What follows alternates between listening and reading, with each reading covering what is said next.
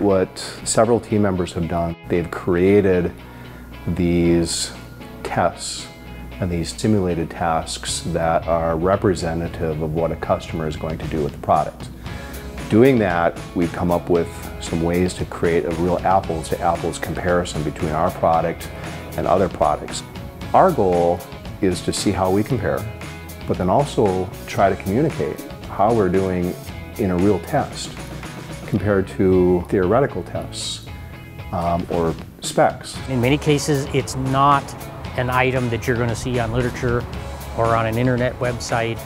It's tasks that they experience themselves and they want to quickly mimic that task in a test. Be it slew torque, on a hill, things that there's no spec to describe it or define it. Sometimes the specs don't tell the real story.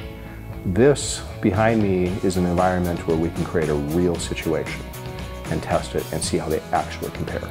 The tests have to be believable. The tests have to be repeatable by anybody. Any other manufacturer could easily take this and do the test as well. If you perform these comparisons routinely and you have a plan set out, that's, I think, where your accuracy comes in, is so that each machine gets run through the same endeavor in the same manner, whether it's ours or the competitors.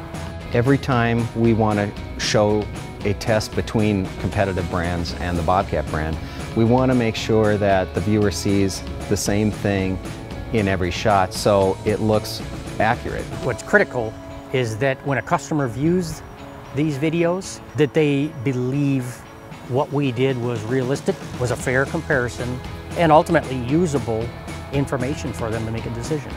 My hope is that they watch the videos in entirety, and we hope that they get a picture of what Bobcat does differently. We're here to be honest and truthful. There are some definite advantages we have, and we feel like our dealers and customers deserve to know what they are. It all starts with the customer and us observing that customer, actually seeing how they use the product, what they're doing with it, the challenges that they might have, the different types of tasks that they're trying with our product. That challenges us to continue to innovate and make sure that we are developing and producing a very high quality and powerful product.